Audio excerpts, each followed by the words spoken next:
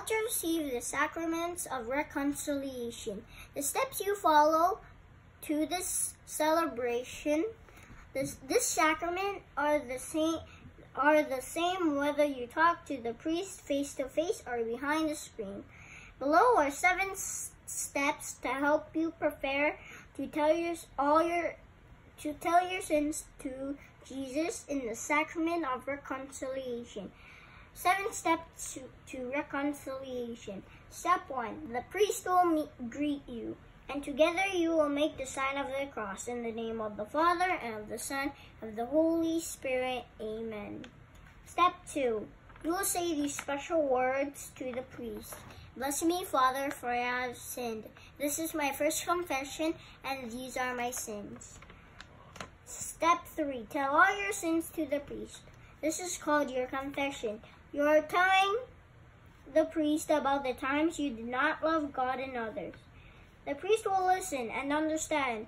When you have finished telling the priest all your sins, you will say, "For these and all my sins. This is my first confession, and these are my sins."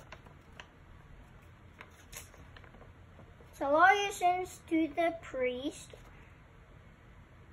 Tell all your sins. For all these and all my sins, I am truly sorry, and I ask your forgiveness. Step 4. The priest will then talk to you and may ask you questions. He will then ask you to do something special to show Jesus how much you love him. This is called your penance. The priest can help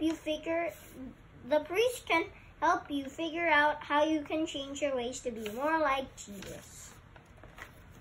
Step 5. Then you may ask to telling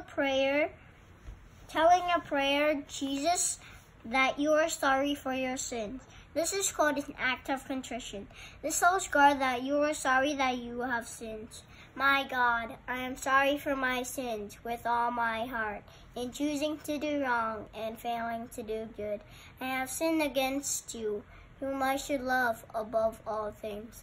I firmly intend, with your help, to do penance, to sin no more, and to avoid whatever leads me to sin. Our Savior, Jesus Christ, suffered and died for us.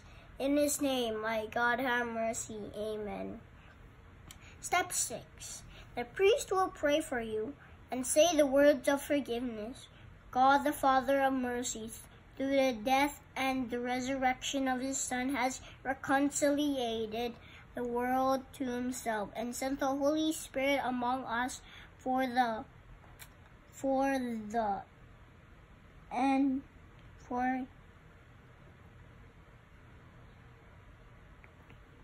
forgiveness of sins. Through the ministry of the Church, may God give you pardon and peace. And I absolve you from your sins, in the name of the Father, and of the Son, and of the Holy Spirit.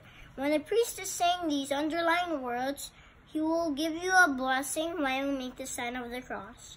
At the end of these words, you will respond, Amen. Step 7. The priest will say, "Go in peace," and you will respond, "Thank you, Father." When you return to your seat, you should take time to do penance and thank God for the gift of love, mercies, and forgiveness.